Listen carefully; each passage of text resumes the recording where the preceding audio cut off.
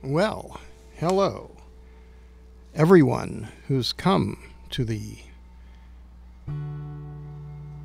Fireside Chat. This week, we have something very special. The lovely people, Gabi and Michel, in Brazil, have been working for several years to implement syntropic agriculture and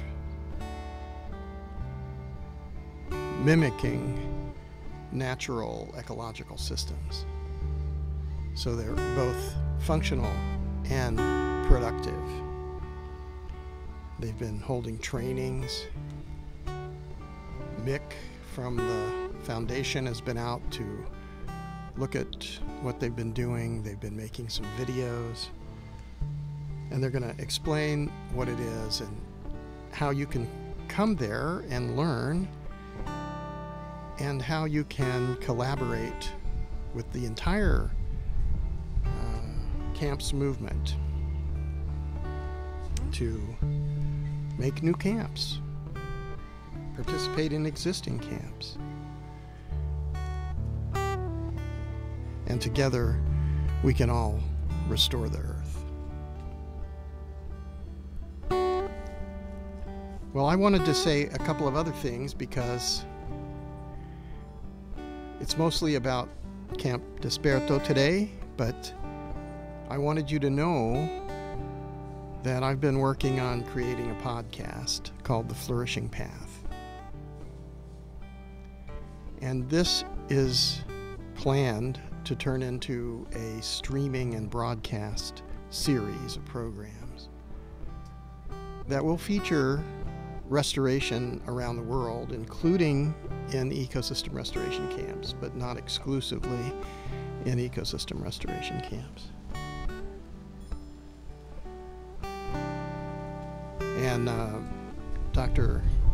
Jane Goodall has made a contribution to this, and I'll put that in the link so you'll be able to see that.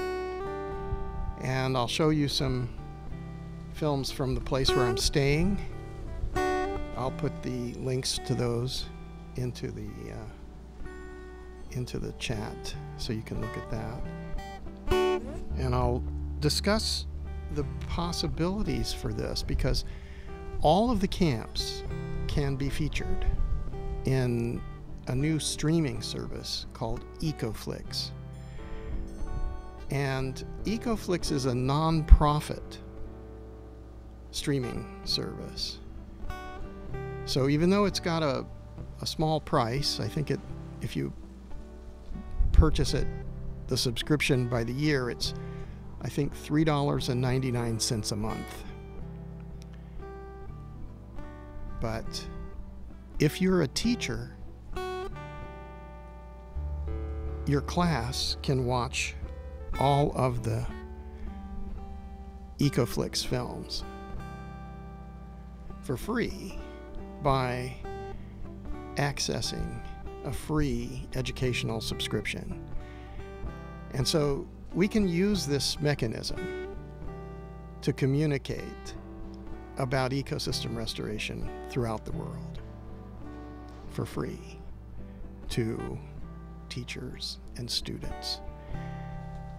And we can fill up EcoFlix with videos that teach restoration and encourage and explain the role of each individual in restoration. So this is a pretty exciting development, and I think it will also lead to the streaming and broadcast series, which could go even further to encourage and inspire people, and will live. And all of this information will live on the internet. And the next generations will grow up knowing how fertile soils were created, constantly filtered, and continuously renewed, and where the oxygenated atmosphere comes from and is renewed, and the importance of biodiversity and symbiosis for life. The only other thing that I really think we need to talk about right now, that I need to share with you, is that we have to have peace in order to restore the earth. We can't imagine that we're going to turn back into the Dark Ages and destroy human civilization, destroy each other, destroy the land and the rivers and the soils and the forests and the biodiversity. So I think understanding that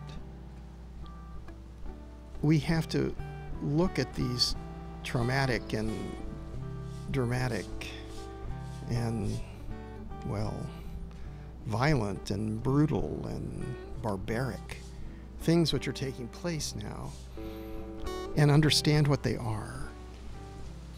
But then we have to work harder to do the opposite, to restore the earth systems, to build happy, healthy, functional, ecological communities. And that's what I see happening in camps around the world. So I'm sure you're going to have a great time today, and we're going to learn a lot. So thanks for listening to me, and welcome to the Fireside Chat.